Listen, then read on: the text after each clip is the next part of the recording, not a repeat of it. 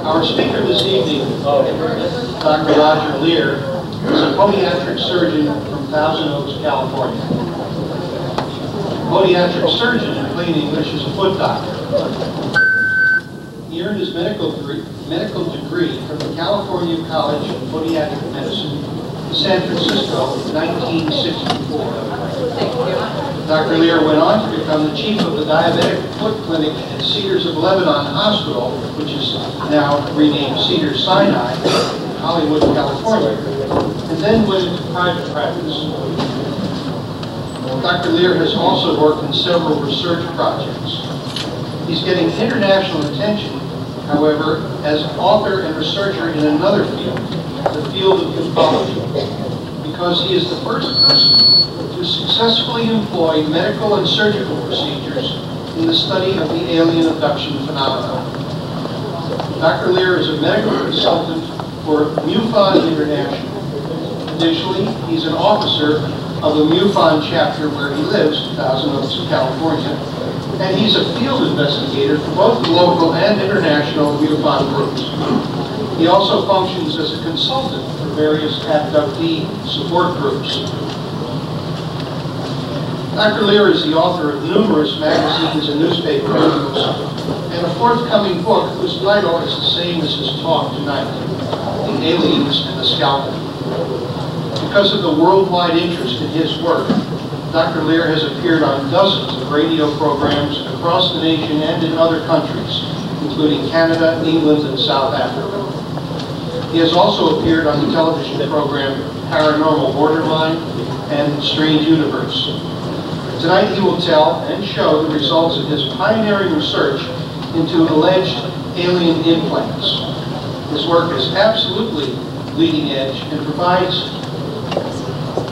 if the final results that he has to tell you about tonight bear out where the evidence points, this could provide the so-called smoking gun of ufology, which proves with indisputable evidence that there is an alien presence on our planet and is engaged in abducting people. Now, when he has finished his presentation, he's going to be joined on the platform by Paul Davids, executive producer of the movie Roswell, which was shown so successfully on Showtime. Who has been working with Roger Leir in the analysis of a piece of debris which appears to have come from the Roswell crash in 1947. The analysis of that debris and of the alleged alien implants involves many similar processes and laboratories looking at both of those things. So I'm very pleased to bring to the podium Dr. Roger Leir.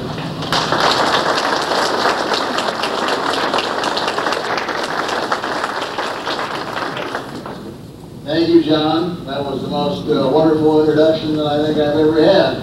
I barely recognize that as an introduction to me. Does this work?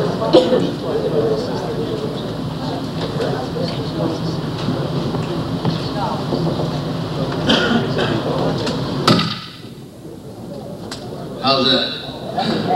I don't like to hide in front of one of these things because, you know, it's a free country, and if there's something that I say that you don't like, and you want to heave the tomato or the egg, you see, you'll never hit me. You got a fat side. Yeah. Boy, this is just an absolute wonderful treat for me. You know, I have to ask you, I know John asked you originally, but could I see a show of hands of those that have seen a UFO? Wow, that's just as impressive from seeing it up here as when I was sitting in the audience. How many of you folks think that you might be intimately involved with the alien abduction phenomenon? That's quite a large number. And of course we know that the numbers are probably a lot larger than what you see as an orchestrated ratio in this room. You know, I've done a lot of presentations through the years on medical subjects, which are usually dry, and the audiences are trying desperately to stay awake, and it's a lot of numbers and routine stuff. So I find that doing UFO presentations is just absolutely wonderful. And the audiences are really wonderful too, because if it wasn't for you folks, why we wouldn't have anybody to tell about this stuff. So, you all know each other? I'd like you to do me another favor. Just take 2 seconds. Turn around to the neighbor next to you and say, "Hi, I'm Mary, I'm John."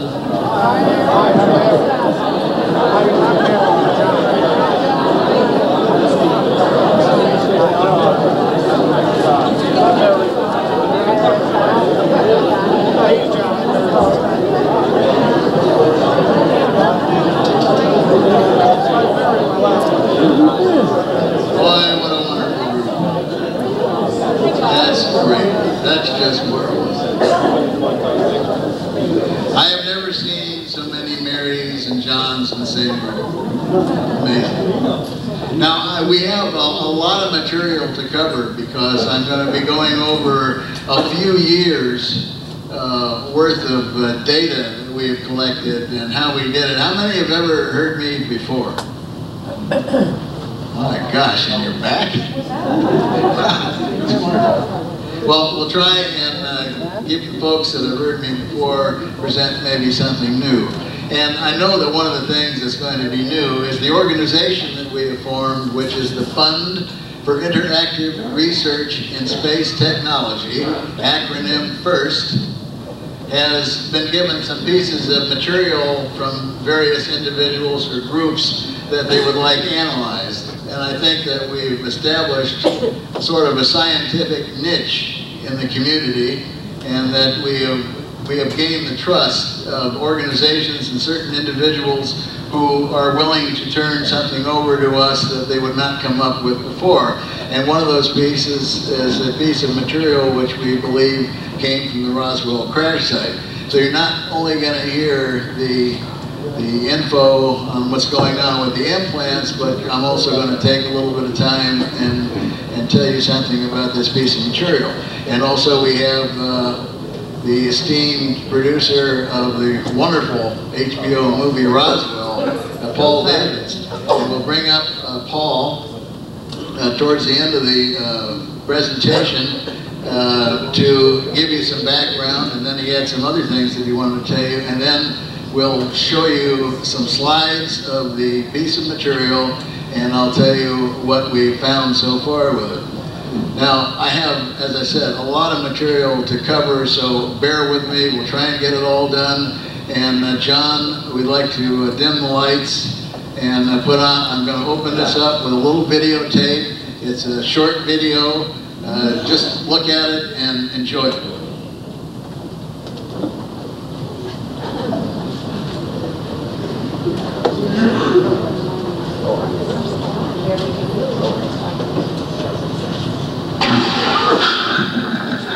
Fishing now. It's buried. It's buried. It's like going fishing. Yeah, right.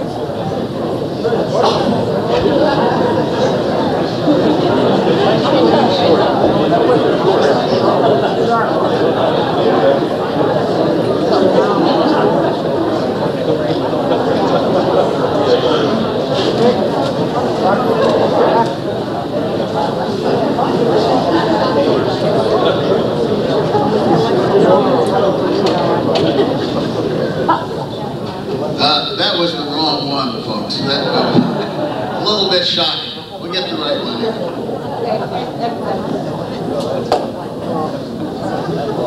Oh, that looks much better.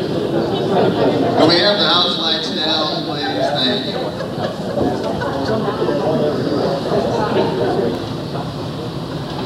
What you are looking at is scientifically verified proof that intelligent life exists on other planets. Proof that's been in private hands for over 40 years and is now being made public for the first time. The greatest question of our century has been answered. We are not alone. While producing the television special UFOs Above and Beyond, the producer made an astounding discovery. For the first time in history, hard evidence of extraterrestrial encounters was uncovered. Now, most of this material has undergone laboratory analysis, and the findings are astonishing. In 1947, the Army Air Force Base at Roswell, New Mexico, issued a press release announcing they had recovered a crashed flying saucer. The next day, the military retracted the story, saying the alien craft was a downed weather balloon.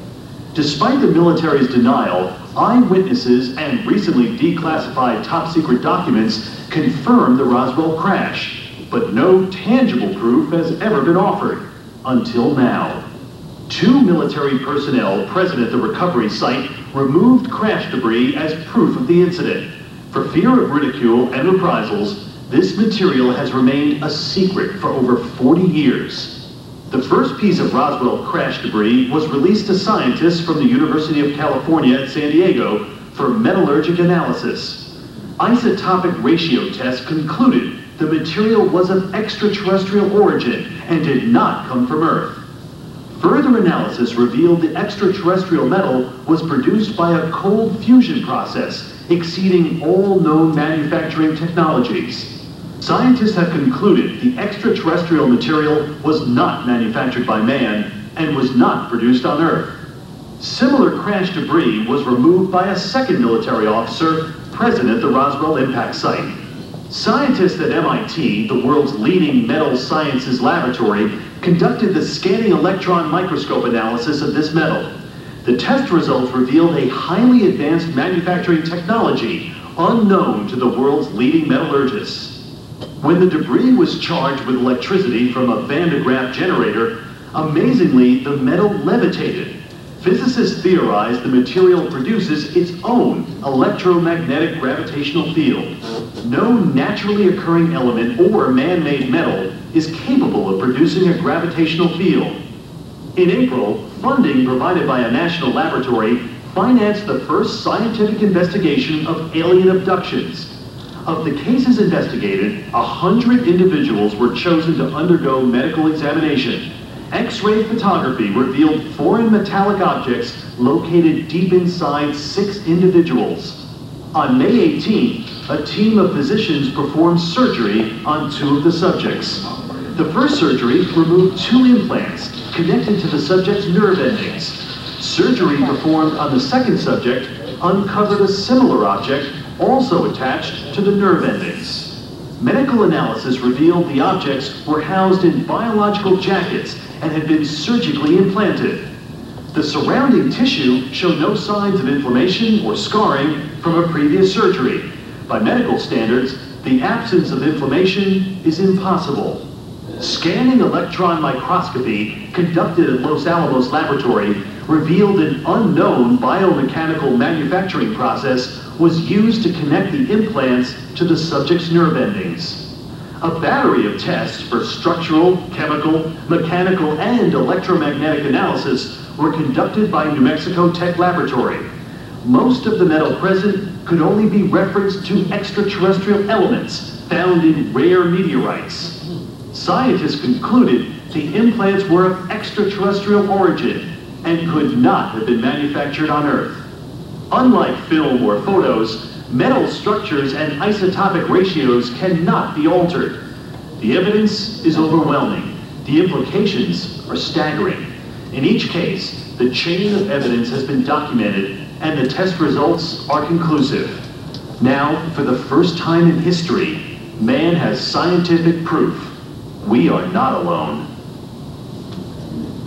And can we have the house lights, please? Thank you.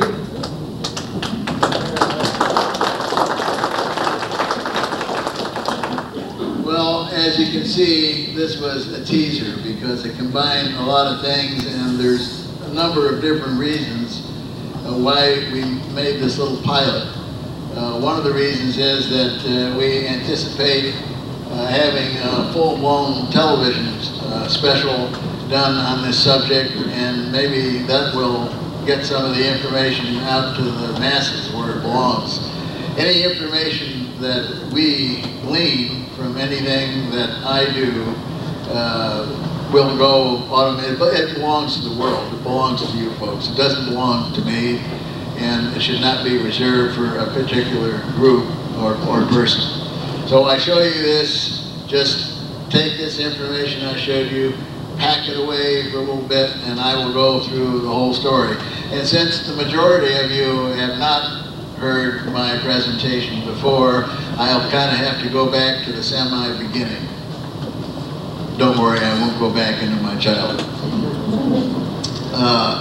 Back in 1995, really 1995, I was already well entrenched with MUFON, Ventura, Santa Barbara counties in California.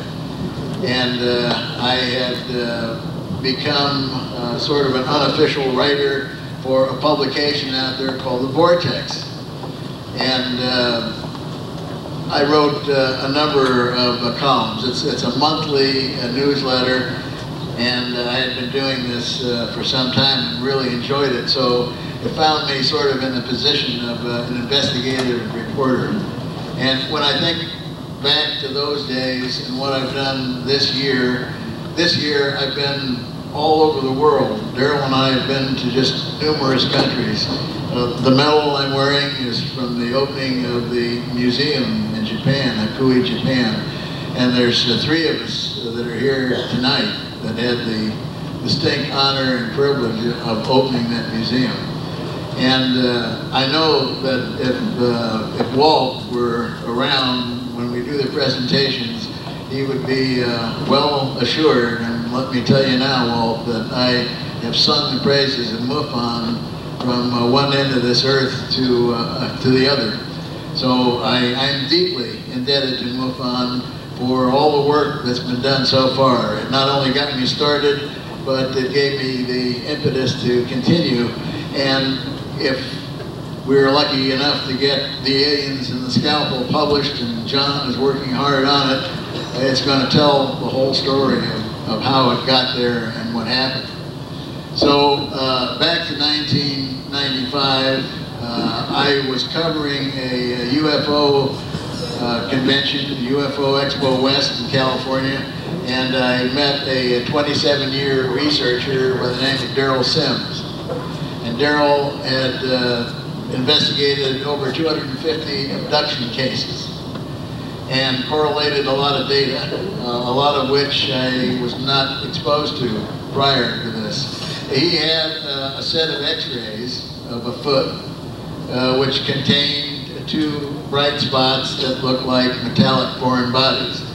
He demonstrated these to me. I looked at them and I said, well, you know, what's the big deal? It looks like the patient had a foot surgery. And when we do foot surgery, we put in lots of metal. We cut bones and put them together and straighten them out. Do we have any medical practitioners with us tonight? What's your field, sir? Radiology. Great. We have a radiologist. So you know about all the garbage we put in during bone surgery. You've seen it pre-op and post-op. All the little screws, pins, nuts, plates, bolts, stuff that hold people together. So that's what this looked like. And I wasn't impressed. So I kind of went on about my business, and I had our section director at that time called me back and said, I think you should hear what this feller has to say. So I did. I went back and I showed me the x-rays again. And I said, well, when'd she have her foot surgery? And he said, well, she never had a foot surgery. And I said, yeah, sure. Right. So he says, would you like me to be able to prove that to your satisfaction? And I said, well, how are you going to do that? And he says, well, I'll show you all her medical records. And I said, well, that would be a help. So he reaches into this giant bag that Daryl carries with him all over the world. It's a big, giant case, and pulls out all the medical records, and he says, here. So I said, well, you mind if I take these to my room? Because I don't think I'm going to stand here and go through them. He says, take them away. Well, I did go through them, and it convinced me, at least as far as the medical record was concerned, that the patient had never had a surgery. So I went back to him the next day, and I said, if there's a mystery about these objects, why don't you just take them out? See what they are. I mean, doesn't that sound logical? So he said, well, that would be a wonderful idea, except that the patient doesn't have any medical insurance and she can't afford to do a surgery. So I said, well, I'll tell you what, would she be willing to come to California? The lady lived in Texas. And he said, yes, I think she would. And I said, well, you get her to California and I'll do the surgery without charge. And his eyes opened wide and he said, do you really mean that? And I said, I certainly do. He says, well, I hope you do. Would you come to my next presentation? And I said, yes, I'd be very happy to. So I did, and this was one of the cases he showed at this presentation, and he asked for someone in the audience who would be willing to foot the bill for the airfare to bring the patient to California. And by the time the presentation was finished, the transportation was provided. And he called me back up and he said, boy, I certainly hope that you're serious because now we have to create the transportation. And I said, I absolutely am serious.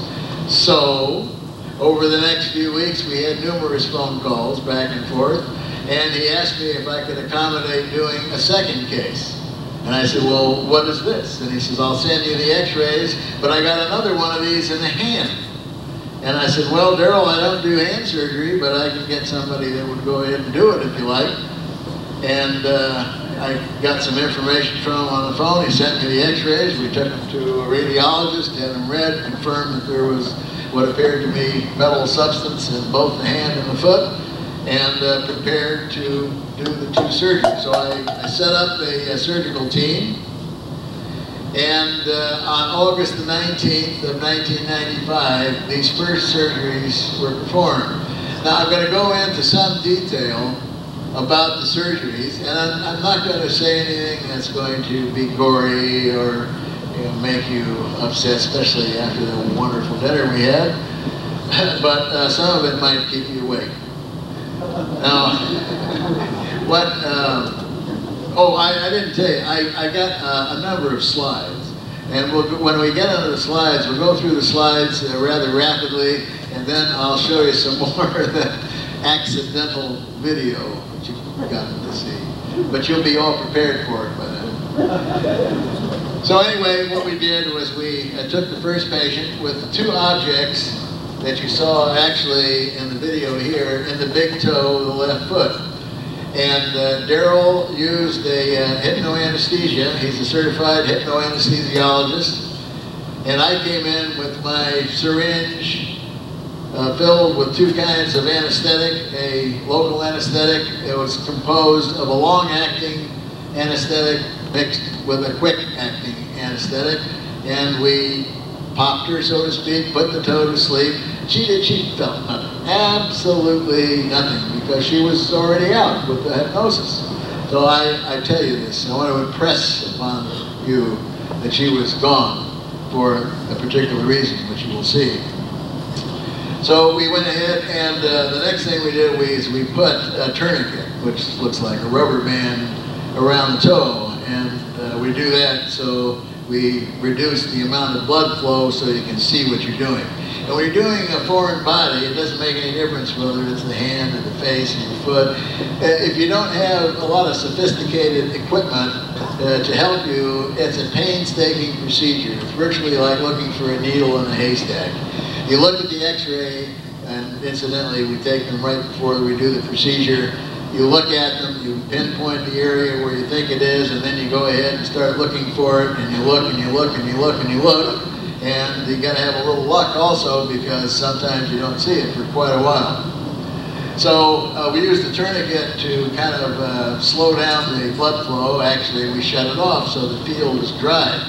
And you can use tourniquets like this in various areas of the body, and you leave them on for the length of time which is medically appropriate and safe to do so.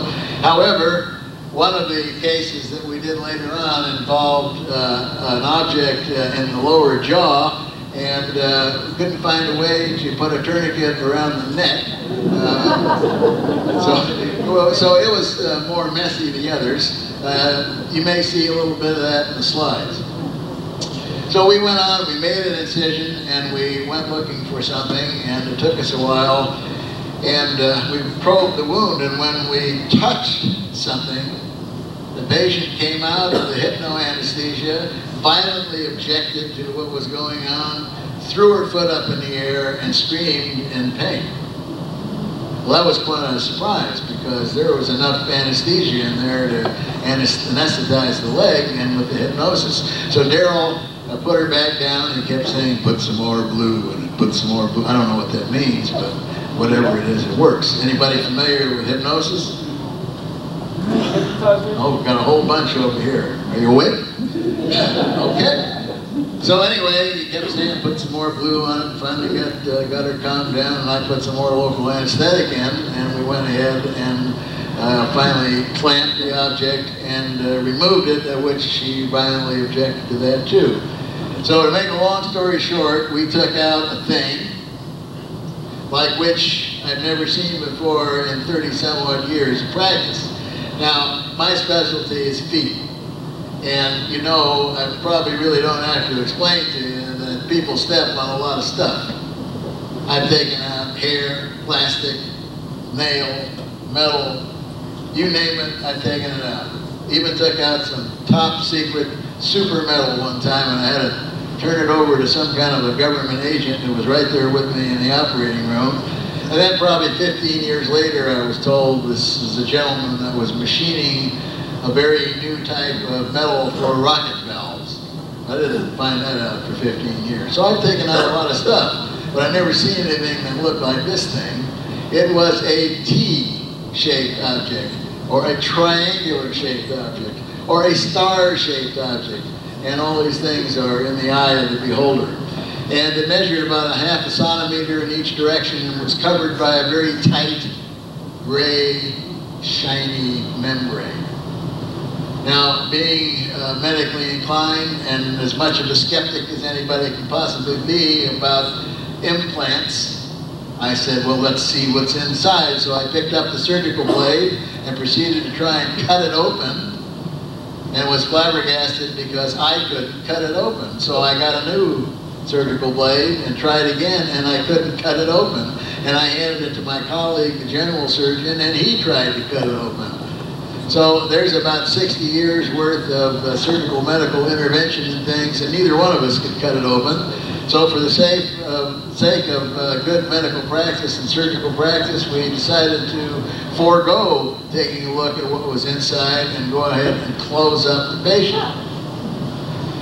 Now, I had researched the literature prior to doing anything like this because there were some tales about people who went and did this before, but they didn't come up with anything. You had all kinds of stories. Oh my gosh, it turned to vapor, it turned to powder, it turned to liquid, it disappeared, I dropped it and the dog ate it. Everything that you could think of. But nobody had actually come up with anything. Not that this hasn't been done before. There has been a couple of things that have been removed, but I don't think they turned out to be anything. So they didn't disappear. So I wanted to make sure that when I got the thing out, I could put it in something and be fairly safe. So I figured, well, what's safer than one's own biological fluid? And boy, we have a lot of biological fluid. We're about 90% fluid, over 90%. So I said, well, the most fluid we have is blood. So we took out some blood and we spun it down, which means we separated the liquid portion from the cellular portion, and then we mixed the liquid portion with a preservative and an anticoagulant. And one time I said this and I got jumped over on by a medical person because he said the anticoagulant was in the tube. Okay, it was in the tube. So I stood corrected. So now I have to mention that every time I say that. But anyway, it's stuff that won't coagulate, and it's preservative, and we pop the piece into there, and it seemed to rest quite nicely.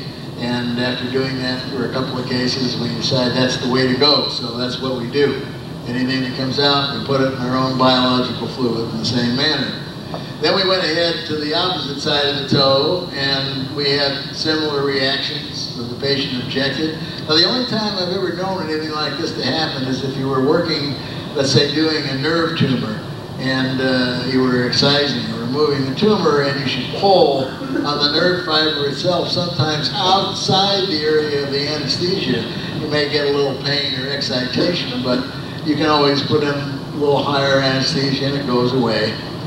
This is not that kind of reaction. This is a very violent sort of reaction. So we got that, and we removed an object that was a little cantaloupe seed shaped affair, and it was covered with, guess what? A shiny, dark, gray membrane. So we said, well, we couldn't open the other one, let's see if we can open this one. So we took the old surgical blade, and we tried to cut it open, and we couldn't open it either. So again, it was popped into the carrier solution, and we closed the patient up and went on to the hand case. Now, this gentleman was kind of interesting. The first lady, or the first patient, was a typical housewife type individual. Very nice, very congenial, kind of easygoing, and had just the most wonderful abduction scenario that you could ever hear. It was like out of one of Bud Hopkins or Ray Fowler's books. It was just really something. But the second fella was a lot different. You remember Grizzly Adams from TV? I had him in my office. Came complete with coveralls and a big bushy beard. Probably said 19 words during the time he was there. One of the things he said when we came at him with the syringe to put the little anesthetic in his hand, he didn't have hypnosis. He said, oh, you don't need to do that, Doc, just cut it out. Well, we don't operate that way, so we insisted that we give him a little schnapps or something. No, we give him that. And we went ahead with him and found another little cantaloupe seed shaped affair down deep near the bone. And the first case, both objects were down deep near the bone. So what's impressive though is that this little cantaloupe seed shaped object we took out of the gentleman was exactly the same as the one that we took out of the lady. And guess what it was covered with? A dark, gray, shiny membrane. We picked up a scalpel, and guess what? We couldn't cut through that one either. So we closed him up. Now both of these patients were examined by a psychologist prior to the surgery and after the surgery. We wanted to determine if they, of course, had any psychological abnormalities, and they didn't. They all performed just fine, but we also wanted to get their feelings. And I've been asked, did these things hurt? Well, interestingly enough, both of them were sort of discovered by accident. Neither one of them hurt until 1 week prior to the surgery. Now, I found that strange. Now, when the psychologist interviewed both of these individuals after the surgery, separately, one not talking to the other, they both told her almost the same thing. She says, how do you feel? Do you feel any different with this out, with the surgery over? And I said, I feel a newfound feeling of freedom. So I said to her, what does that mean? Does that mean that the apprehension from having the surgery is over and now they feel free? And she says, no, absolutely not. She says, I've never heard of anything like that before following a surgery.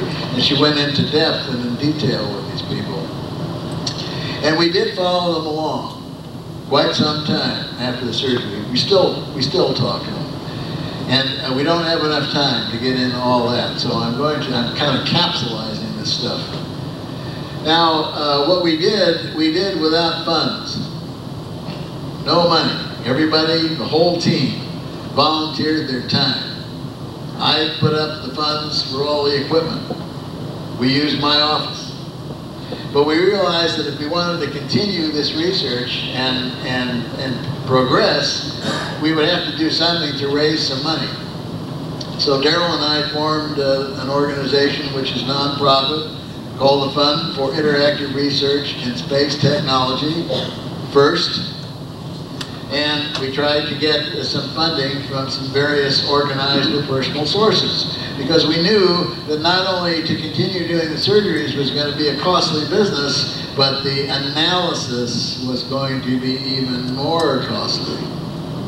Now, I did bring some things with me to the conference, which John was kind enough to put in the other room. We have 2 videotapes, we have an audio tape, and we have some literature. If you purchase any of these things, that all goes into FIRST. It's recycled through FIRST, and we appreciate it, and you have my personal appreciation for anything that you purchase in the bookstore, because that goes into the coffers so that we can continue this research.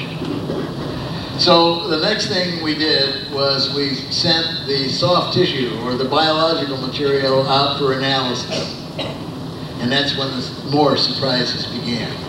First, I want to impress upon you that I sent out the tissue that surrounded the object, not the dark, gray, thin, gray, tough membrane, but the tissue that surrounded it. And when I got the first path reports back on that tissue, I was absolutely dumbfounded, because one of the things we found was nerve proprioceptors. Now, nerve proprioceptors you usually don't find down in the guts of a toe or the guts of a hand next to the bone. What would they be there for? Proprioceptors are little special nerve endings. For example, you have them in the ends of your fingers for fine touch, for feeling, for pain. You know, when you put your finger on the hot stove, you know what happens? Come on, you know what happens. What, you just leave it sit there and burn? No, the finger automatically goes up in the air, and then you feel the pain. So that's a proprioceptor for that particular instance. We have them in the feet. It tells the muscles in the legs reflexly through the spinal cord how to contract. That's when we walk back and forth. It's a continuous controlled movement, and that's through proprioception. But what do they be doing down deep in the innards of a toe or in the back of a hand? They're metacarpal. They don't belong here. So that was surprise number 1. Surprise number 2 was even more surprising, because there was no evidence of any kind of an inflammatory response. Now, some people say, well, if it's been in there a long time, you're not going to get any inflammation. But that's not true.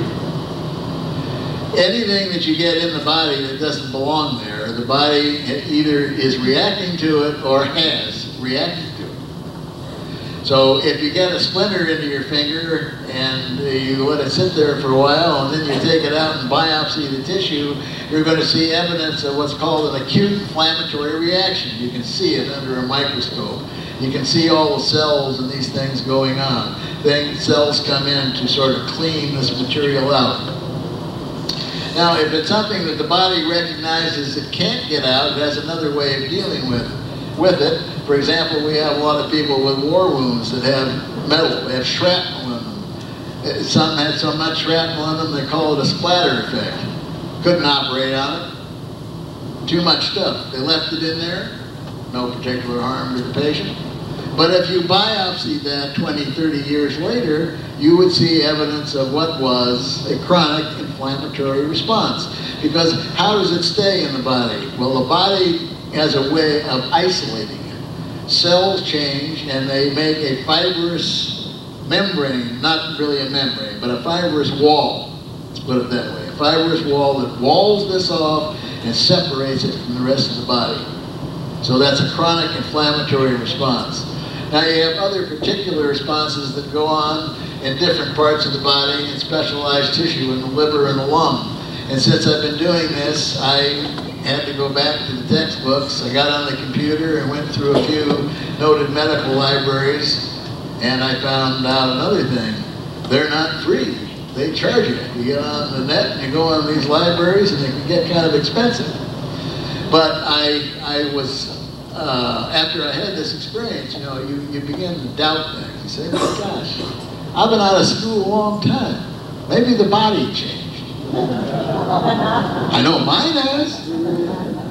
So you know, you doubt that, or maybe there's new stuff, you know, maybe things happen now, and there's a logical explanation for this. So as I said, I looked through the literature, and I got a modern copy of Robbins' textbook on pathology, and saw all the new stuff, and inflammatory responses, and new stuff, and foreign body tissue reactions, and learned all about how the rejection reaction occurs with all the leukokinins and the various hormones that come into the area, and it was quite an education. But I felt pretty good, because I felt, well, gee, it's the same old body, hasn't changed, we just know a little bit more about it. So things are the same way as I learned it. You still got two kinds of inflammatory reactions, either acute or chronic. So what are these two people doing with something in them, particularly metal, and there's no reaction?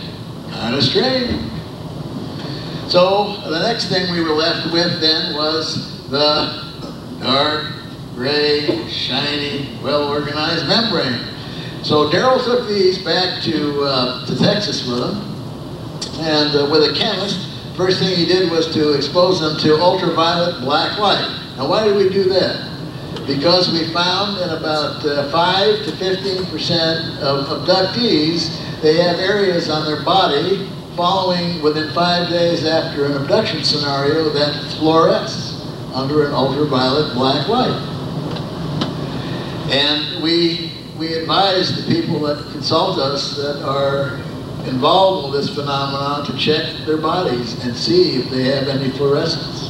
And it's very easy to do. You can make your own little black light. It's very, very inexpensive. Just check your body over. So we found that these objects fluoresced a very brilliant green, which happened to be the same color as what we found in some of the abductees, but there's more than green. The next thing that he did was he found that if he dried the objects out, it was able to scrape the membrane off the metal within. And he sent me that portion of the membrane back, and then I sent it out for analysis, and I got another shock. I said, oh my gosh, this thing is so tough. It's got to be, you know, there's got to be cartilage and all kinds of stuff that's probably grown in there. Well, we found out that it's only composed of 3 things. And I'll speak of this in terms of a bowl of jello. The first thing that it contains is what we call a protein coagulum, which means protein derived from clotted blood. And look at that in a bowl of clear jello, and we'll add a few things onto it. We'll put in some raisins in the jello. And these are composed of what we call hemosiderin granules. And we did an iron stain on these granules, and the iron stain showed that it was hemosiderin, in fact. What is hemosiderin? Hemosiderin is an oxygen-binding pigment, which is the cousin to hemoglobin. And hemoglobin, as you know, is in your red cells, and it is responsible for the oxygen binding and transport mechanism to carry oxygen all over your body. Well, this is its cousin, and it's in its membrane. How did it get there? Who knows?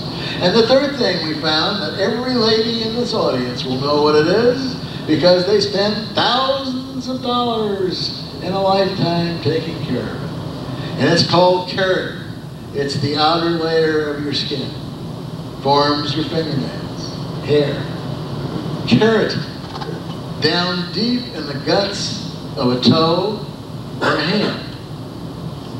And so you try and find logical explanations. And I talked to the pathologists on the phone, and they would give me, it's, oh, well, sure, what happened was you dragged skin in there when you cut the thing open, being right under the skin. Why, that's easily to do. And so this, well, it wasn't under the skin.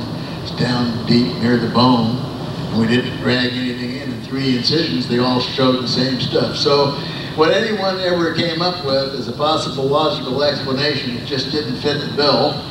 And of course, I guess I've saved the best for last, because in these 2 cases that we did, and the 3 different places that we found these objects, there was no opening in the skin. There was no portal of entry. No scar, no pimple, no nothing, honey. Nothing. And we did a lot of looking, because we took a loop and we looked high, wide, and handsome, because one in the hand, well, maybe it came in at the shoulder someplace and it worked its way down there, because you hear a lot of that stuff too. Oh, it came from somewhere else. Somebody swallowed it, went out to the big toe. Well, as far as I know, we don't work that way. So I will leave that at that and tell you that we went on then to get some funding from an institution called the National Institute for Discovery Science, which is an organization headed by billionaire Robert Bigelow, who some of you may have heard about, hate and detest. But with us, it was always a straightforward, straight, square shooting fella, and not only that, but he gave us money. Now, I'll tell you what I had to do, which was kind of scary, and this presentation, you see, is also part of a confession that I have to make every once in a while. That's how I get through life. But I had to do a presentation for NIDS, that's the acronym for National Institute of Discovery Science, and I had to do this presentation in a boardroom in front of the board of directors of NIDS. And the board of directors of NIDS is composed of some of the finest minds in the country, 16 top named scientists. Now I want you to try and picture this scenario. Here I am, this little foot doctor from Southern California, and practiced for a few years, and my colleague, who is a certified hypnoanesthesiologist and abduction researcher, we're sitting in front of 16 top scientists in front of a horseshoe-shaped table, see? And all these guys are sitting around the table, and then sitting behind them in the same semicircle is their guests. And the first thing they do is they say, "Mr. Sims, have a seat." And they put him in a chair, and they say, "Okay, Doc, do it." And I have to convince these guys that they've got to give me money based on what I'm going to tell them, and they wouldn't know a UFO from a bug. Do I get hypnotized? Are you licensed to do that? I beg your pardon? Are you licensed or certified, or whatever the word would be, to hypnotize somebody? Are you a hypnotist? Am I a hypnotist? No. I don't do hypnosis. Daryl does. So if there's someone here that can do that. Is there someone that can do Is that? Daryl here in the building? No. Daryl is in Texas. Ah, But I'd be happy to put you in touch with him if you are interested in that. thank you, sir. What we're going to do now is to go on. I'm going to tell you a little bit about this experience that I had here in front of these guys. One of the members of the board was Jacques Vallée, and you all know Jacques Vallée. And he was very nice and very interested in what we were doing. In fact, he was really fascinated. It was the first time I had the pleasure of meeting him. He's a wonderful person. But anyway, I went ahead and I made this pitch, and I guess maybe the good Lord was smiling on me because the plane was supposed to leave at 6 o'clock, and at 5:30 we were walking with Mr. Bigelow through the gardens of his palatial office, discussing how we would turn over the specimens and how many. And we had to make certain arrangements with him, and certain things pleased us and certain things didn't. But he promised us that the initial research would be done in some of the finest laboratories, and that we would get a scientific article, and these things have come to pass and are coming to pass. So I have nothing but fine things to say about their organization. Now, I'm going to save some of the metallurgical analysis for a little bit later, and we'll go into the second set of surgeries, which were 3 in number and done on May the 18th of 1996.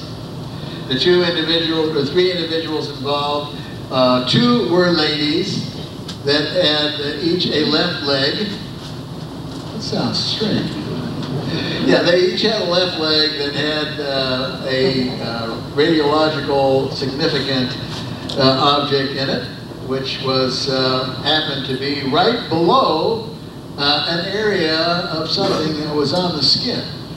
Now, y'all know what scoop marks are? Okay, well, these ladies had similar lesions, except they were not scoop marks. But if you remind me, I may have something to tell you about a scoop mark that may be sort of interesting. But anyway, what we did here is we, and the ladies, decided to excise or remove everything. It took the skin and everything else down to the object that you could see on the x-ray, and the intent was to take it all out and then have it all analyzed. And that's what we did. Is that short and sweet? Okay. The third individual was a gentleman who had an object in the jaw, right near the jawbone, left-hand side. And for this, we needed a specialized piece of equipment. So because we had a little bit of funding and a couple of bucks in our pocket, we were able to use a facility which cost $1,000 an hour for the surgery room, and then we paid an additional $600 for something else, and another $300 an hour for something else. So it was a little more expensive than the first set of surgeries that it did. And we used an instrument called a fluoroscan. And with the fluoroscan, we were able to visualize on a television screen exactly where this thing was. And it made it a lot easier to get at and take out, and you'll see some of the slides that we have of these procedures. We also decided to invite a number of dignitaries from all over the world, and they all came to watch this on a closed-circuit television system. We had videographers. These were all filmed with a number of different cameras, including close-up cameras. We had people like Whitley Strieber, who were peering into the doorway, watching the surgery, becoming emotionally involved with the patients. We just had people from Japan, just all over. They were there to watch this event happen, and it was very interesting. So we went ahead, we used the fluoroscan, we visualized, and we took out a triangular shaped piece of what appeared to be metal from the jaw, and guess it was covered with? A dark, gray, shiny membrane. Now the other lesions, we took them all back to our little laboratory that we had there, and we looked at them, and we used the black light, and they all fluoresced. Again, we don't have all the reasons, but we are looking into finding out what causes this fluorescence. What are these fluorophosphors that make it fluoresce? Very rarely you take things out of the body. There can be things on the body that do normally fluoresce. Some fungus fluoresces. Some of the things that come out of our oceans fluoresce, but nothing that usually down deep in the tissue that fluoresces. So we took these things out and we put them in the same media, and we went out and we did more extensive pathology on the tissues surrounding the objects than we did the first time. Because one of the things we did, now we had a skin lesion too that we wanted to biopsy and see what it was. So for every procedure that we did, for every specimen that we removed, we divided it into 3, and we sent it out to 3 different laboratories. And we just told them it was a skin lesion involved with a foreign body. We didn't tell them what it was, didn't have anything to do with it. So all the laboratory results that we have, medical laboratories, pathological laboratories, or metallurgical laboratories, nobody has ever been told where the objects came from. As far as they knew, they could have come from the bottom of the sea or off of a tree. And that's the way we did it as a double-blind study, because we instituted controls. When we sent in these objects, we sent in objects that we knew what they were, and that's called a double-blind. So I think, without further ado, we're going to start the slides.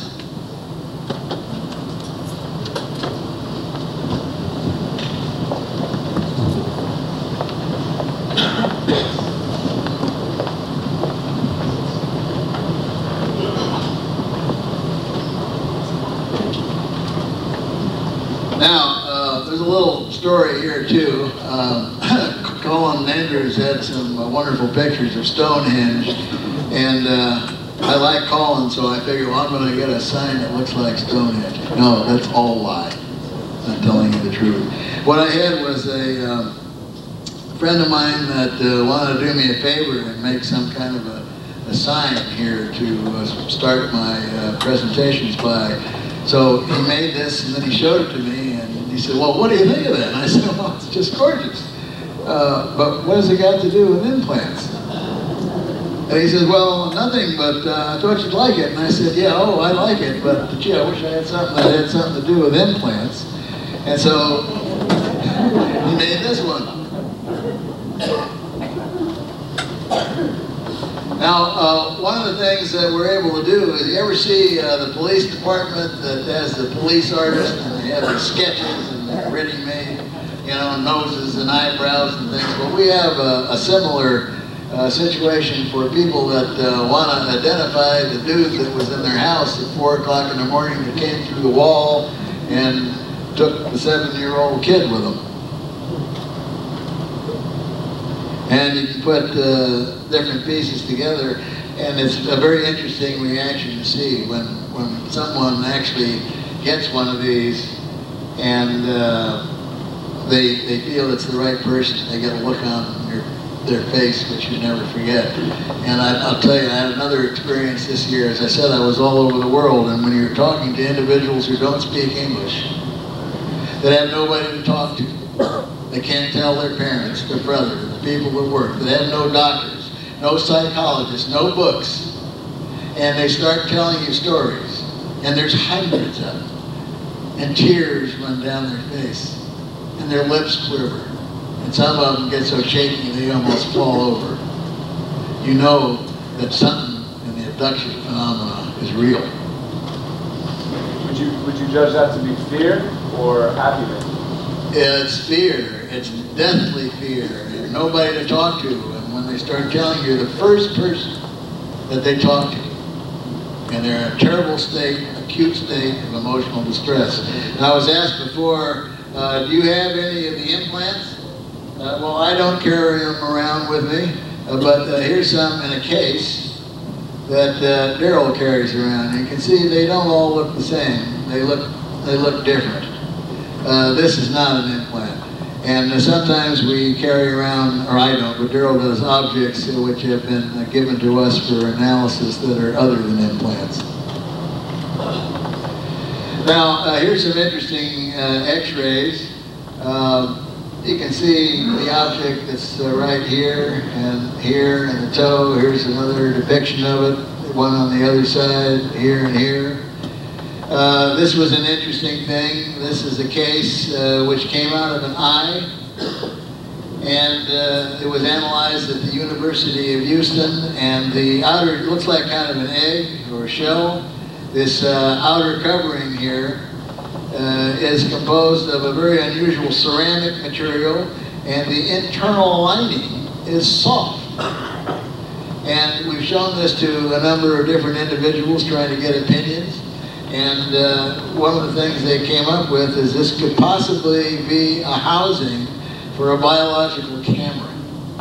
And we have another case right now that we're working up, and if it turns out to be what we think it is, it'll be one of these that looks exactly the same as this, except it's already attached to the retina. And we got some retinograms to show that. Now, I noticed this afternoon when I was sitting over on this side of the room, I was not able to see the slides. So if anybody wants to move over this way, I see there's kind of a large amount of seats. I can just take just a minute. You can just go ahead and move over if you want to get a better view. Because this lectern here is, I think, blocking a bit of it. This is a lady without a face. And she was the first patient that we did in August the 19th of 1995. I show you this only because it's a representation. A lot of folks see, surgery stuff on TV, and they've got trays and drawers full of hundreds of pieces of equipment. Well, this is some of the basic stuff that you just need to do a simple excision of a foreign body that's superficial, or if you want to cut out a piece of skin. Don't need too much stuff. Now here I'm, see I didn't lie, I'm administering the anesthetic.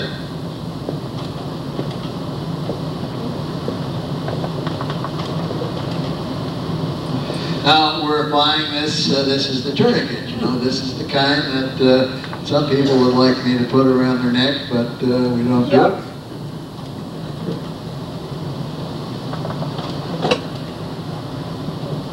Now we've kind of got it open there, and we're taking a look inside the tissue, and you don't see any blood coming out.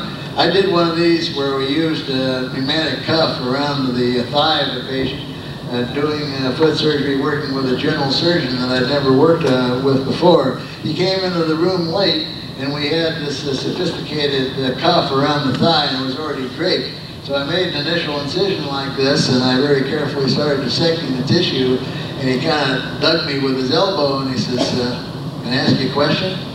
And I said, sure. And he says, it's not bleeding. And I said, yeah, that's true. And he said, well, why is that? And I said, because I'm carefully cutting between the blood vessels. Skill for you, huh? Yeah, and I never forgave myself for that. But here you can see we're working. It's quite a bit of work.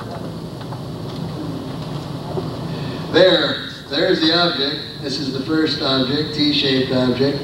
And we've got a little isolated portion of it here. Here's a kind of a better view. It looks like a delta wing jet. So this person undoubtedly had to step on a jet. There's a good view of it. And you see how shiny this is right here? This is part of that membrane. It goes all the way around the object.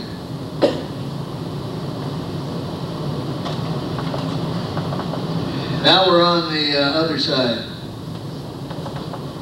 Why'd you cut it out? Why not leave it in? I beg your pardon? Why remove it? Why not just let it, run its course? Run its course. Yeah. Well, after about 16 years, it isn't going to run any further. So, especially in the foot. Now there's the little cantaloupe seed-shaped one. You can't see too much definition in these photographs, but I got some others. There's a good one. Now when you see this, I won't tell you which one this is. Only I know it.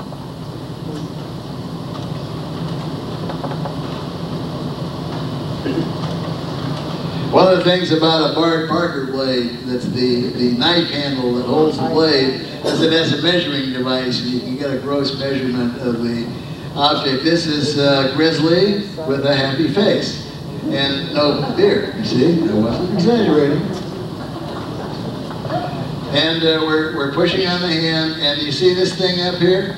This is ethyl chloride, it's a refrigerant. So we spray this onto the skin and we kind of freeze it before we go in with a needle. But remember, this is a tough guy and he's trying to shove your hand away while you're doing this. Now, what are we doing here? How come we got two of these in here? Well, this is not for the purpose of putting in anesthetic. It's for the purpose of triangulating, to try and find the object, and we were going to make our incision between the two needles. And we've begun.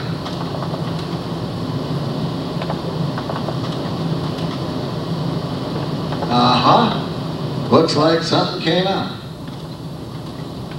By golly, there it is.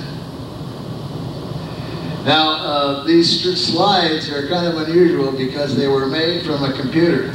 I didn't even know that process was possible, but I'm learning a lot about a lot of things here. And with the computer, you see, you can put little circles around things to show people where they are. Doesn't this kind of look a little bit like the one we took out of the toe? You'll see as we go on. Look at that. Doesn't that look like the one that came out of the toe? Remember what that one looked like? Which one's that? Any guesses? Foot or hand? Foot. The foot people win. Now, these were some of the individuals that were present. You may recognize Bob Dean, that's Daryl. This is Michael Lindeman and his wife Deborah. This is our chief investigator from the great state of Texas, Dale Musser.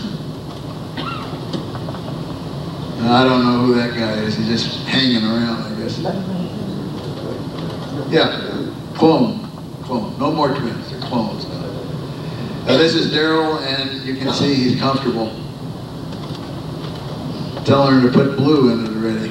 What are we doing here? Well, we're not giving an injection, and this is another reason for using a tourniquet. Use that when you draw blood. And so we're taking out our media that we're going to put the specimens in. And this is one of the objects that we're going to excise. And we'll kind of race through these to conserve time. Because right after I show you these, I'm going to show you some live action. These are what some of the pieces look like when we've taken out the skin and everything below. Now Daryl's doing his thing. I have to hope John is watching. I bet John's watching at the time. Daryl did a hypnoanesthesia on this case. Guess what? This patient was allergic to all local anesthesia. Couldn't use local at all, so he had to do it with straight hypnoanesthesia. So I meant, boy, he put a lot of blue in her, because when she came in the room, she was stoned. I mean, this gal was out. Now, my colleague that I worked with on this case was not the same colleague that I'd worked with on the first two cases. And this young feller never did a surgery with a hypnoanesthesia before.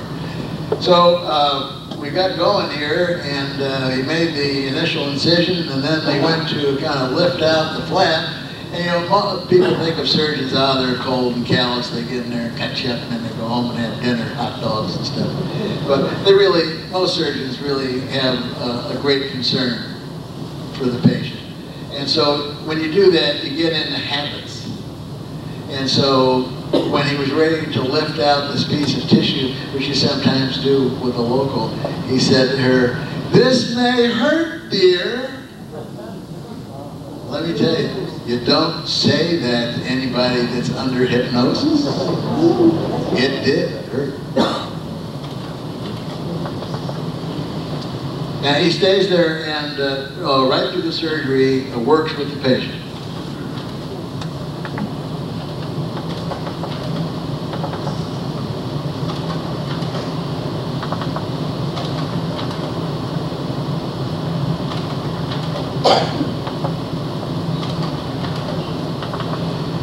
And we've got, must have taken something out because we're closing it already. Hey, there it is. Now, this device is the Fluoroscan, as our radiologist present will call what they look like. However, it's in a very peculiar position here. But the slide is right side up. Now, here's a couple of views, plain, ordinary X-ray, and here's the object. Another view. What's this? It's one of Colin Andrews' maps that he drew for the crop circle. No, that's a marker. Here's another picture of the Fluoroscan. You see, you put the part between these two ends here, and then you watch it on this television screen here. You know how we always call it the part? Sure. No matter where it is, it's the part. Now this is real anesthesia. This is real injectable anesthesia.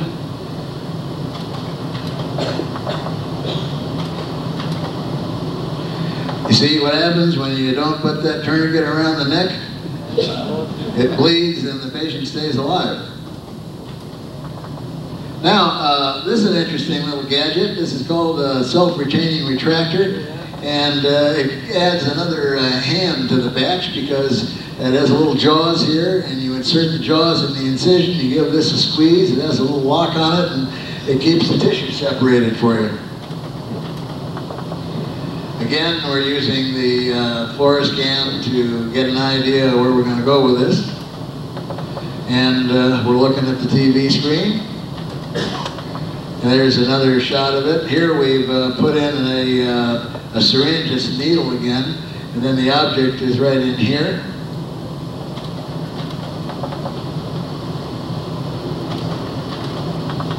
And it's out. And when we got it out, we had to make sure that piece had the metallic portion in it.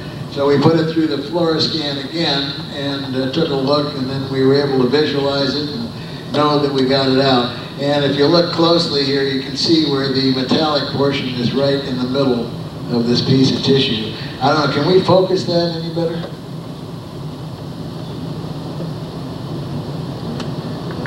That's good, thank you. And here's another view. Now these are some of the specimens that we removed.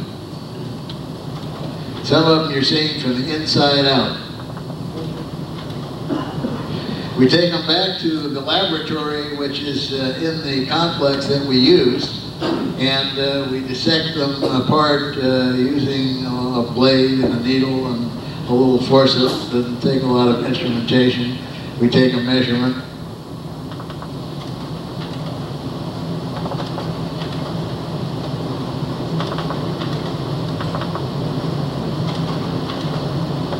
And then here's the solution I was telling you about. It's in this tube, and the object with the skin and everything else has been placed in here.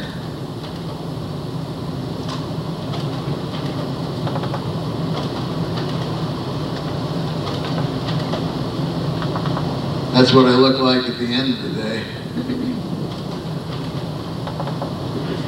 This is a camera with a lens on it that takes very close-up pictures. You can see how close the object is to the lens of the camera. This is a ultraviolet black light. Unfortunately, we can't demonstrate the fluorescence because the camera won't pick it up. So what we had to do here is just kind of simulate it with the light on and the specimen so that we could get the picture. These are some individuals that were visiting. This fellow came from Japan, and he's the curator of the Hakui Cosmo Isle Museum there. One of our camera people.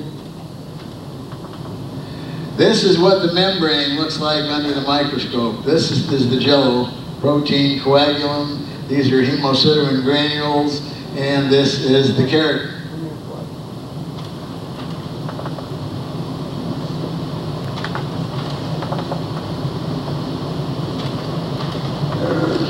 Now, when we did the pathology on the 3 cases that I did in May, we got some interesting findings because I told you we were dealing with a lesion that was also on the skin. Here the lesion showed minimal chronic inflammation, but again, large nerve bundles, no hemosiderin, we didn't expect to see any, and there was some fibrosis in the area. And that, I believe, had to do with the skin lesion itself. This is the left calf, benign skin with minimal changes going on, chronic inflammation and orthokeratosis. This is more normal type findings. But when you sum it all up, you have still some unusual things because you have all these different things. And I want you to take particular note of this one, solar elastosis. Solar elastosis means that there is an irradiation of the dermis, which is the deep layer of the skin, to a large amount of ultraviolet. Now these 2 ladies were not in the habit of going out gardening, laying on the beach, or having prolonged exposure to sunlight. They were basically very pale white skin, and have been that way most of their lives. Anyway, what is one tiny little part of the anatomy of the leg doing with a reaction to ultraviolet light? So just keep that in mind for a minute. Here's another one, solar elastosis. Focal blood vessel lumen obliteration, that means there's a change in the blood vessels. We have hemosiderin deposition, chronic inflammation, again, nerve tissue, and fibrosis. Skin left calf, fibrosis with, what do we got here? Solar elastosis again. And the summary, you see some of the similar things. Remember, these are different people. Solar elastosis, no foreign body reaction. Remember, these have little white, grayish white balls about the size of a BB that's attached to this thing on the skin. No evidence of inflammation, nerve tissue present again, and no hemosiderin, which we didn't expect to find in the first place.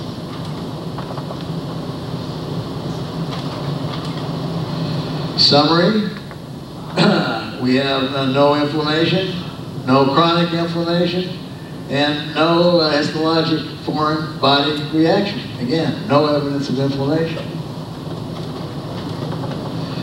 Now, I think maybe we could focus this a little bit better. When you look at the metallic objects under the electron microscope, it blows them up to a great deal. This is the cross member of the T-shaped object, and I want you to look at certain little things here. One, if you look at this end, you can see it's flattened like a bullet, and this end has this thing, this structure on it. Does that remind you of anything? Anybody got any ideas? Barb. A barb. Who said that? Very good, because that's what it reminds me of. And when you stop and think about that, what better way to anchor something in the tissue than to have a structure like this, a barb, because when it's in there, it won't move. And, you know, if you go fishing and you're trying to hook a fish, you got that little barb in, boy, the poor fish can't get it out of his mouth. And then if we look at one other little interesting point here, we'll see this, what I call a dell in the bottom. Well, guess what went in here? The vertical portion fit just beautifully in here, and I'll show it to you in a minute. Now this is like looking at another world. This is called cladding, and it's an elemental composition that covers the outside of an object which the core is a ferromagnetic rod made of iron carbide, which is harder than the finest steel that we use for anything known to man. And it's magnetic. So this is kind of a tour through 3 sections of cladding. You see this stuff? Any guesses on that? This is what's left of the soft tissue that's clinging to the object, and it evidently anchors into these little tiny holes here. Now here's the other portion. Look at this end. You remember the dell that I showed you in the horizontal rod? Well, this just happens to fit nicely in there. Now one of the things is when you separate these two objects, you put them in a little container, they will stay apart momentarily, and then they'll just come slamming back together again. And this does not have a solid iron core. It has a soft core made of carbon and is magnetoconductive.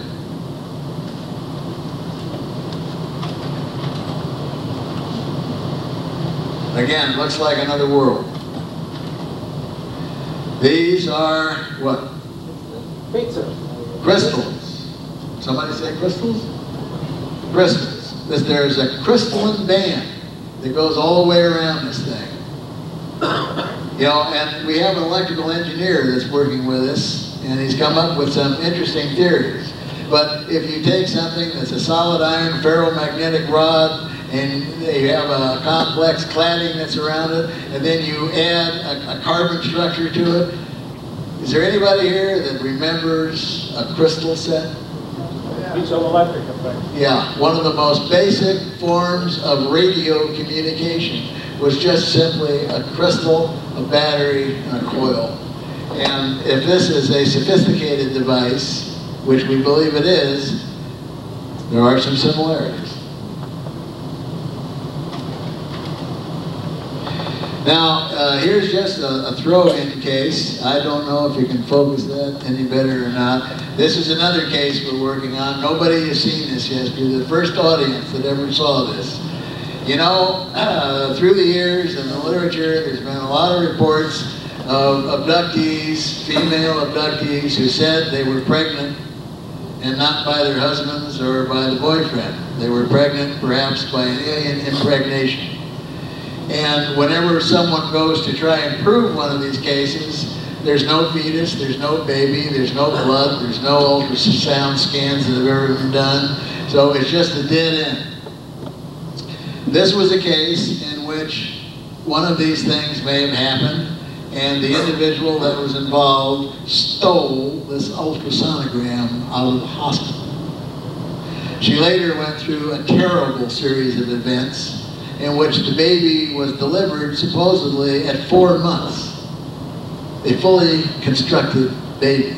She was not allowed to see the baby. The baby was taken away from her. She was heavily sedated and taken home.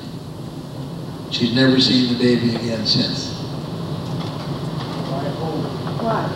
Well, it's a long story, and I'm sure that John would not give me the time because it would probably take the rest of the night. But here's the fetus. And we took these pictures to England with us, and we went to a fetal medicine group over there, which is the finest in the world, and they said, is this something normal? Are these fetograms normal? Or did you find anything unusual here? And they gave us some very interesting answers. And I saved this one to last because this is the head. This is the head. And in the pictures you can see that there are what appears to be eye sockets here. Does this appear at all unusual? And here's the 4 pictures, all on the same slide. So it's a case of progress. We haven't determined whether this is it or whether this is not it, but we're working on it. And I just showed you this because it kind of leads into the Roswell event. And if we can have the house lights up, and we'll leave that slide right there and just shut off the machine, and then I will ask Paul Davis to be so kind to come up here and give us the very important information. Thank you, Paul. Roger, thank you for an absolutely excellent presentation. I know he's not finished, but can we have a hand for Roger?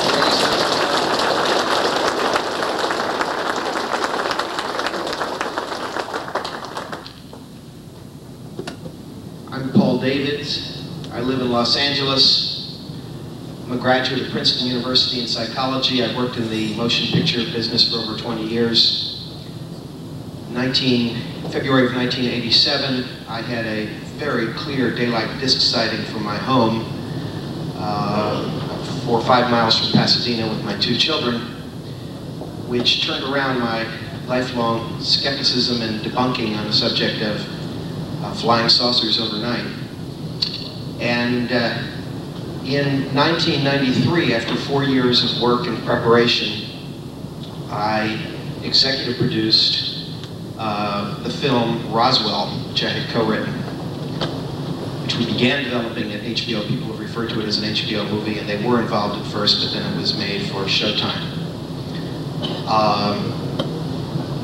Perhaps a lot of you have seen it. Those who haven't can easily find it on videotape. It's the film called Roswell, with a subtitle in the video called The UFO Cover-Up, starring Kyle MacLachlan and Martin Sheen and Dwight Yoakam. I made the film quite persuaded that the Roswell crash had been an extraterrestrial event based on years of research and very close work with Kevin Randall and Donald Schmidt. Several trips to Roswell with them, following closely the whole development of their first book, UFO Crash at Roswell. I became involved with the rights to that book when it was a 17-page outline and they had no publisher. And we made a very little deal for me to have an option to try to develop it, make it as a film. And it took years, as I say. It became a much bigger deal when big companies got involved. And I'm very, very gratified that the world has seen it. and knows about the Roswell incident through the type of story we tried to tell, which was to bring it down to the human level of the military officers and the psychological strain, conflict that they went through in being in a situation of having to withhold information for many, many years and finding themselves sort of hung out to dry when they came forward with the information. I applaud Kevin and his co-author for the work they did on that project and the UFO, Truth About the UFO Crash at Roswell, which they wrote subsequently. And Kevin, who's with us tonight and will speak tomorrow, has become one of the best and one of the most prolific authors in the UFO field, in my opinion, and I commend to all of you his book, The Randall Report, and his new one on Project Blue Book. I became involved in the issue that Dr. Roger Leir raised about possible debris from the Roswell crash. It was called to my attention by another television producer named Chris Wyatt. Roswell's 50th anniversary of the crash was coming up. I was scheduled to make a presentation there. And within the months before planning that presentation, Chris got together with me and explained to me about this particular piece of debris that had undergone complex analysis of several different types from several different respected laboratories. And I said, even though the work wasn't absolutely complete at that point, that I thought that it should be publicly presented at this phase. People should be made aware of it. And then they could follow the continuing research as there was more information to be released about it later down the line. I remember a lunch that Chris Wyatt and I had together where he brought together a binder this thick with all the different laboratory reports, all the different results, the studies that have been done on this one particular piece of metal. And he said to me, Paul, I blocked out some of the names in the binder I'm showing to you. There are some people and some laboratories that are not willing to come forward yet in association with this research. We hope and we think that they will a little further down the line. They'd like to publish a peer-reviewed journal, and they don't want to be part of any hoopla or public Barnum and Bailey kind of antics that might accompany the presentation of the material at this stage, pre-publication. So I was put under a constraint that I wasn't able to divulge the names of all the various laboratories involved, but I certainly recognized a major university that had been involved in finding the specific lab to run a certain type of confirming isotopic analysis study on the material. A preliminary set of isotopic ratio analysis has already been done by Dr. Russell Vernon Clark, who is a PhD in chemistry from the University of California, San Diego, who works as a chemist at that university, dealing with ecological issues in the chemistry department. I learned that Dr. Russell Vernon Clark was going to be willing to present his findings on this piece of material at Roswell, and I sponsored this presentation information by flying in Dr. Russell Vernon Clark, Darrell Sims, Dr. Roger Leir, and Chris Wyatt came as well as someone who'd been working to try to put together a television presentation of material. The short form summary of what was found about this piece of debris was that it consisted of 4 elements, and almost all of it was silicon. And there was zinc, nickel. Was there silver involved? Was it 5? Silver. And the finding that it was germanium was later changed to the arsenic. One of the isotopes that was maybe isotope was arsenic. All right. But the silicon was the vast majority of what was present. And some of these others elements were present in parts per billion as a sort of impurity within the silicon. And the findings of Dr. Russell and Clark and the second confirming findings from the other laboratory connected with a major university were that the isotopic ratios for every single one of these elements was completely out of whack with what you would find with the elements as they appear on Earth. Now,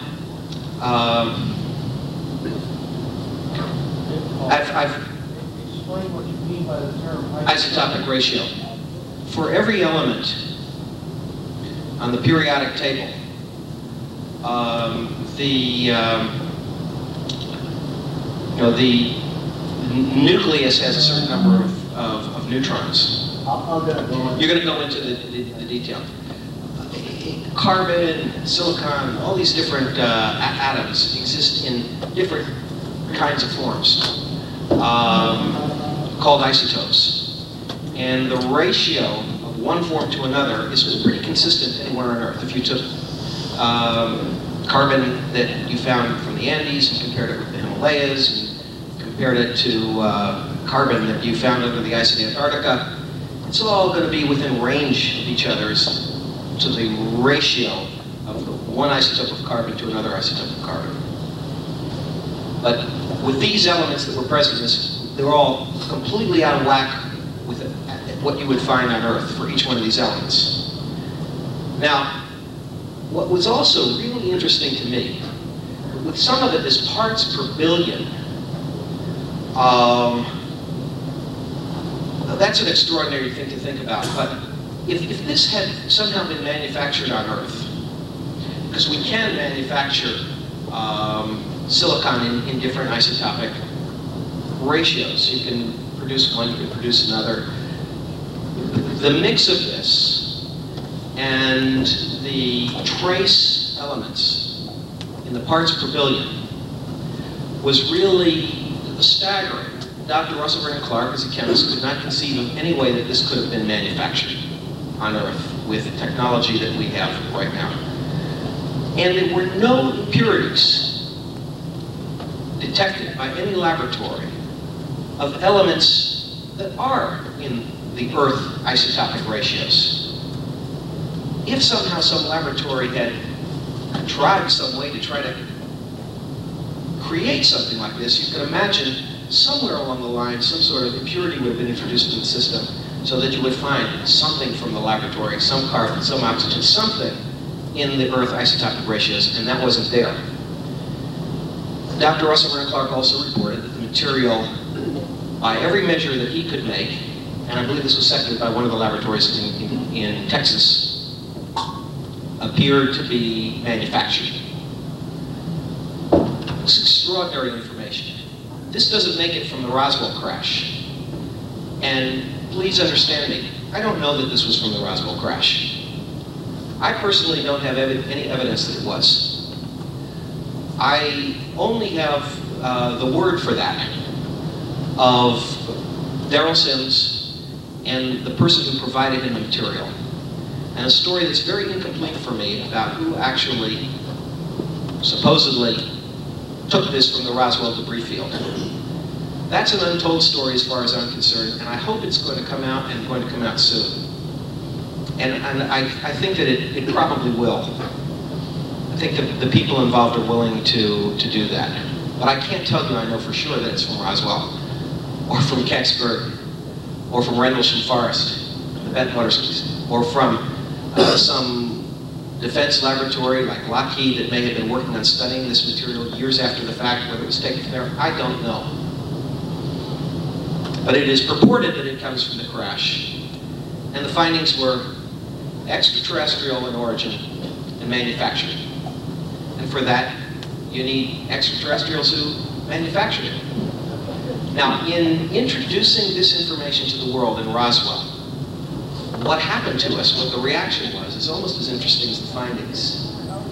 Because the press was scathing in its reaction to this declaration. And it took the very claim, the very declaration that this was the case, as preposterous outrage and pretension that couldn't possibly be true. Skeptic Carl Sagan, in his last major work, The Demon-Haunted World, which is a sort of skeptic's Bible on this whole subject of UFOs, talks about the implants, for example, criticizing implant work. Let me just back off 1 second and say, I recommend to all of you that you read Demon-Haunted World as the most ferocious attack on ufology that I've ever seen. I vehemently disagree with 90% of what Carl Sagan has to say about ufology in this book, while agreeing with a great deal of what he has to say about some of the other examples that he calls pseudoscience.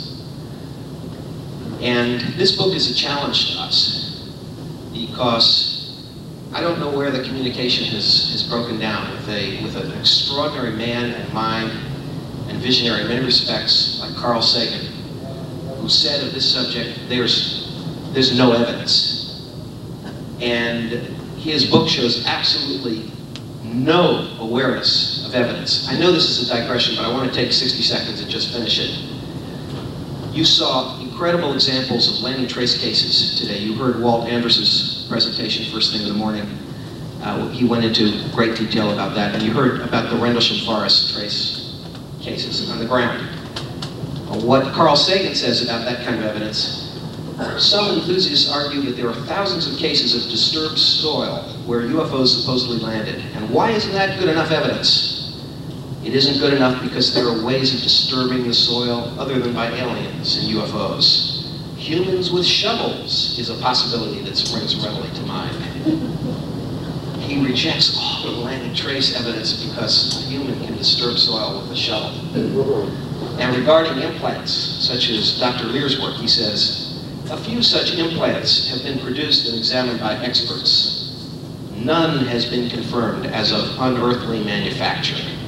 No components are made of unusual isotopes, despite the fact that other stars and other worlds are known to be constituted of different isotopic proportions than the Earth. Now, with the debris from Roswell, we gave the scientific community what Carl Sagan was asking for here. This unusual piece of debris with extraordinary non-earthly isotopic ratios in 5 elements, and it wasn't good enough for them. We were scathingly denounced. 1 or 2 newspapers, the Albuquerque Journal the following morning gave a fair summary of the presentation, and so did the Roswell Daily Record.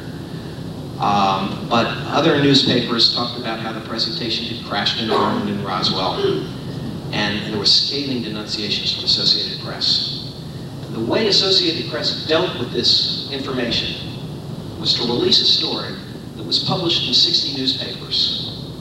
And I know this because with Burrell's clipping service, I've got all 60 clippings. With every story, there's a large, sort of headline or sub-headline, as they would call it. And there's photos, with most of them. Call attention to it. And they described the Roswell circus in Barnum and Bailey terms, the 50th. And they mentioned that there was this presentation by a man who purported to be a chemist from the University of California, San Diego, Dr. Russell Vernon Clark, who claimed that he had debris from the Roswell crash that had proven to be extraterrestrial in origin. They said, but a check with the university has confirmed that Dr. Russell Vernon Clark doesn't work for them. End of story. They said the man lied about his place of employment. No point in pursuing that any further. And they followed that paragraph with a paragraph that said, and in talking to skeptic Philip Klass about the matter, he said, in any event, anyone who believes UFOs, it's like believing in Santa Claus. That's the way Associated Press in this country dealt with this extremely serious scientific research. And we said to them, how dare you say he doesn't work for the University of California in San Diego? How dare you print of that and demean the man and harm the man's reputation for the crime of coming forward with some scientific results that are controversial. And so they agreed to print a retraction. And Burrell's has sent me copies of all the newspapers that printed that retraction. They've sent me copies from both of the newspapers that printed it. It appeared as a tiny little paragraph in 2 newspapers out of the 60.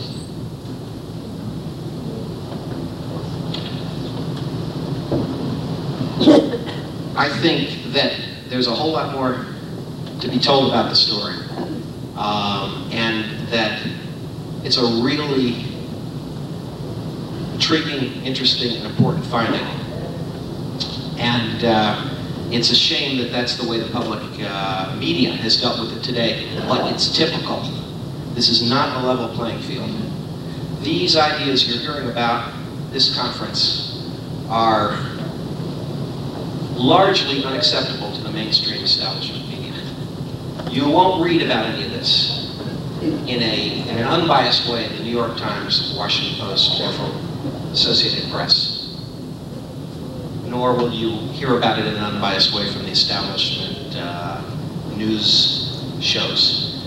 Once in a while, something in Hollywood sort of slips through the system, like Roswell did, movie, that brings this information to the public in a way that has an impact. But for all of us who are trying to do it out there, the deck of cards is stacked against us at every step of the way. And I'm still trying to do it with some other projects. And continuing to hope that we can bring more of the information to you. I thank Roger for having involved me in the information about the piece of purported Roswell debris. And I commend all of those, including Dr. Russell Vernon Clark, who have been involved in their research. So that's what I have to say for this evening. Thank you.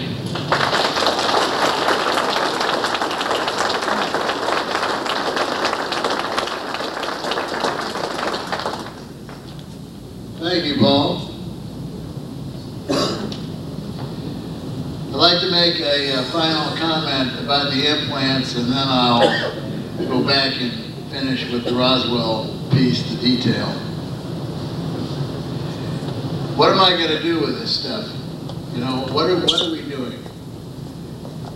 The best that we're going to be able to do is to say, if all works out as it seemingly seems like it's going to work out, is that in cases of alien abduction, those individuals who we've removed some substances from their body and carefully analyzed them,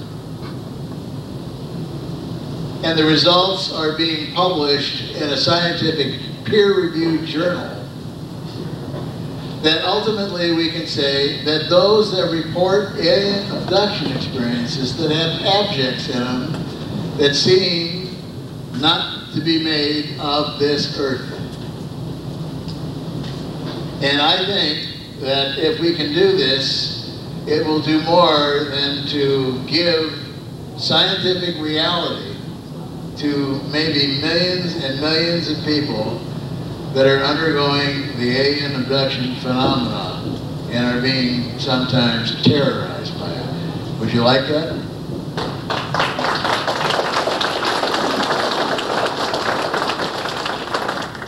Now, in addition, as I said, we get various things turned into us, and Paul was a little bit hamstrung when it came to this press conference because he wasn't privy to the knowledge of how we obtained this piece. A piece was given to us by someone that Darrell and I knew, and he had gotten it from another individual in a large money exchange. He was convinced that it came from Roswell and that it was unusual, and on that basis, he lent a big sum of money. The individual that he obtained it from got it from the Roswell crash site. But that individual wouldn't release any information to us because he sat in dire fear. Not only fear that something would be done to him, but fear that we would release information. So what we have done is we, I believe, have completed our part of the agreement. We have not violated that, even to the extent of perhaps not giving the information that people would like to have heard on the day of the press conference. Now, I think that we've demonstrated that pretty well, because on the day, the same day, or the day before that I left to come here, I got new information on the individual and his family. And so we are now, I believe, going to be open to acquiring the rest of the information that I believe will trace this piece back to Roswell. Now, as far as the analysis is concerned, Paul told you the major story. It's 99.9% pure silicone. But that is not the end of the story, because the ratios of the silicone are not earthly ratios. They're extraterrestrial ratios. They don't come from here. And an isotope, for example, if you dig iron anywhere on the earth, you will find that it's composed of two kinds of iron, what we call ferric iron and ferrous iron. And it means you're two different types of molecules with a difference in the number of electrons that spin about the nucleus. And when you combine these together, you get the element iron. Anywhere on Earth that you dig iron, the iron ratio of ferrous to ferric iron is going to be the same within 2%. If iron comes from somewhere else, it may not be the same. It doesn't mean that it won't be the same, but it may not be the same. So how do we know, for example, that the organic substance found in the meteorite that supposedly came from Mars came from Mars? That's how. We know because of some of the elemental substances in that composition of that meteorite were the same as what we had analyzed previously from Martian samples. So we could peg this rock to Mars, just as we have pieces of the moon. We can peg isotopic ratios in a number of different elements and say this is the difference, this came from the moon. So when we look at this, we find that every, as Paul mentioned, every single element that's in this, so it's 99.9% silicon. Now we have 0.1% then trace metals of nickel, zinc, silver, and germanium. One of the things that happened following the press conference was that all this information got onto the net. And I have never found so many armchair scientists in my life. Everybody that ever read a book on physics or elemental chemistry was hitting the internet, and they were just tearing us up one side and down the other. And poor Dr. Clark, Vernon Clark, was just getting all sorts of beleaguering email and criticism. But amongst all this information was some worldwide attention from some very renowned physicists. So we've got a lot of people now in a clique, and it's a closed clique because nobody's going to be privy to it anymore except the scientists. They only will let me, they only contact me when they've decided what they're going to do. But one of the things that happened was that Dr. Clark took this substance back into the laboratory and recalculated some of the mathematics that had to do with calculating the ratios. And what he found was that one of the objections was to germanium-75, who theoretically exists only for such a short period of time that it wouldn't be around long enough to be in a stable compound. Well, he found out that because of the mathematical recalculation, that germanium-75 was not germanium-75, but was indeed arsenic. So we have another element that's added to this mystery. But the arsenic in itself is a very unusual isotopic ratio. Now, if we could get the slides back on, I'll give you a slight tour through the object. This was looked at by 3 different laboratories to date. One was the University of California in San Diego. Another was another major university complex in California. Another was a laboratory in Dallas. Another one was a recent test was run by a laboratory in Canada. So far, 3 of them have confirmed that the isotopic ratios in this model are of extraterrestrial origin. And the other one, the Canadian University, or the Canadian laboratory, I should say, was not conclusive. And it was not conclusive, and not because it isn't so, it's because of the type of test that they ran.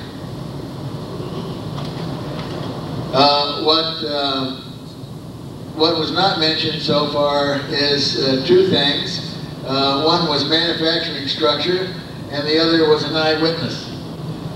When we were in Japan, Jesse Marcel Jr. was there, and we pulled out this object and put it into his hand and said, "Look what we have. Do you find this interesting?" And I mean, we physically saw the eyes bulge out of his head, and we said, "Have you seen anything like that before?" We didn't tell him what it was. We didn't suggest that it was from Roswell or from anywhere else. And he said, "I think I have." And I said, "Well, where did you see this before?" He said, "I think I saw this on my kitchen floor when my dad brought the debris in. There was a bunch of black material, which I call bakelite. And if you look at this in certain views, this is not it. This is another substance. But if you look at it in certain views, you will see that it looks almost black. This is another piece that was given to us, a very unusual piece. If you take this little rock or whatever it may be at room temperature and you put it in your hand, it's ice cold. If you take this and then you put it on an ice cube, in 90 seconds it'll melt through the ice cube. And speaking of landing traces, this was taken from a landing trace site in Israel. This is a view of the Roswell piece, and you see it has certain surfaces. They do not look the same.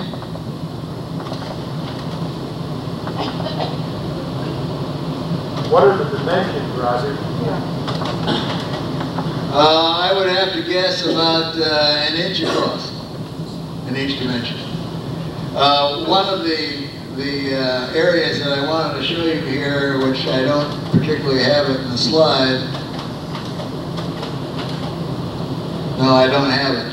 But if you look at this thing, you can see that it has, and you don't have to measure it, you can use your eye, but you can see that it has 2 curvatures.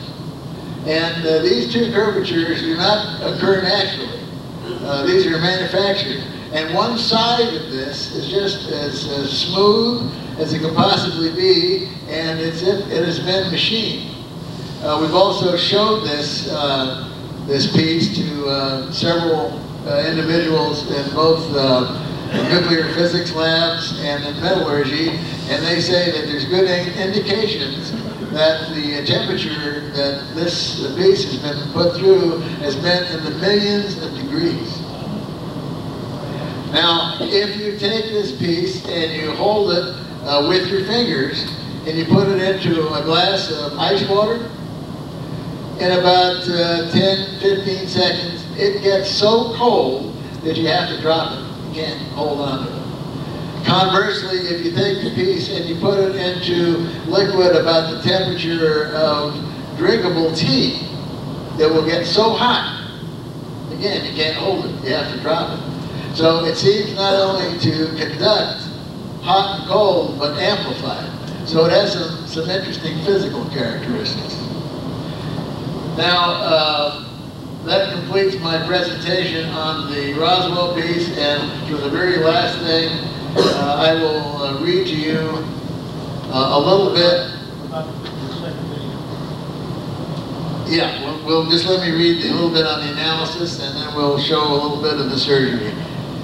I'm going to read this. This is a letter of opinion that came from New Mexico Tech. Remember, I told you that all the implants were double-blinded. The laboratory did not know where these implants came from. They didn't know they could have come out of a fish's mouth. The first theory on the origin of these samples was initiated due to the relatively high hardness value obtained for the iron core. Remember I told you it had an iron core? It is well known that hard iron alloys can be found naturally in meteorite samples. In fact, several characteristics of the specimens are different elements. This is the case particularly for sample T3, which contains at least 11 different elements. Typical of an iron, stony iron meteorite is the classic Windham structure consisting of lamellae or needle-shaped crystals of camosite. These are formed during the slow cooling of meteoroids. Interspersed with the metal grains are other minerals which are rich in iron or nickel, such as troilite, schreibersite. Based on my examination, the samples in question could possibly fit into this framework. Elemental analysis done by X-ray energy dispersive spectroscopy indicated the iron and phosphorus as major constituents of the cladding. That's the stuff on the outside. And the material surrounding the iron core. The patterns resemble those recently reported for iron dendrites found in pockets and veins of the Yang-Shuang 116 meteorite. In addition, I identified a calcium phosphate mineral as a possible phase within the cladding of both samples. Interesting, chloropatite is among the more common meteorite minerals. This would account for the presence of substantial amount of calcium and smaller amount of chlorine detected. A problem with this theory, catch this, however, is that no nickel was detected in T1 and T2 and only a minute amount in T3. It has been stated that most meteorites contain between 6 and 10% nickel. No iron meteorites contain less than 5% nickel. Then he comes back and says, this may not be a problem after all, since the specimens could be just a small fragment of a larger meteorite body. Now at this point, we felt what we ought to do is to call this fellow up and say, look, these were removed from the human body during a surgical procedure, because I don't think the lady stepped on a meteorite, and I don't think the guy whacked one with the back of his hand. So he came back, and he shouldn't have done this because this guy is a metallurgist, not a biologist, and he came back with a second theory, which is absolutely, totally ridiculous, talking about the use of ceramic in the body. And you don't use ceramic in the body. At one time it was used in dental procedures. It's not used anymore. And why isn't it used anymore? Because it causes a tremendous inflammatory reaction. So where we sit with this, outside of getting isotopic ratios, which are underway, we've got somebody that's walking around with meteorite samples. Now, John, if you want to run the video.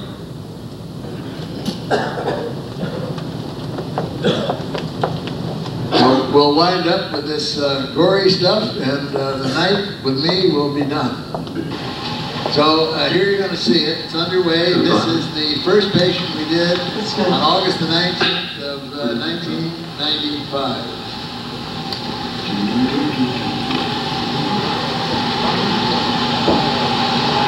If you can cut the sound down, John, it's really not working.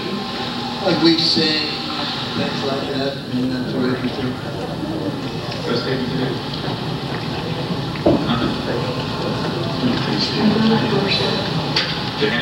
You see this instrument going in here? Watch carefully. And there it is. Now that took an hour and a half to get to that point. The cameraman, the videographer, was a registered nurse with the Veterans Administration, member of MUFON for a number of years. He got so excited when he took this out and it was placed on the sponge, the camera in this case was out of focus. And it takes him a few minutes before he figures out that it's out of focus and gets it focused. But it's very unusual. You can see we're playing with it, teasing it, trying to getting some of that membrane off, and nothing seems to move. You can't picture the excitement that went on all through the office. We did have, this was pumped out to a television also at the first surgery, where we had a number of witnesses who watched this as it was going on. This was recorded on 2 different videos. Still photography was done, and we had 2 professional writers that were there to write it up. Now he's got it.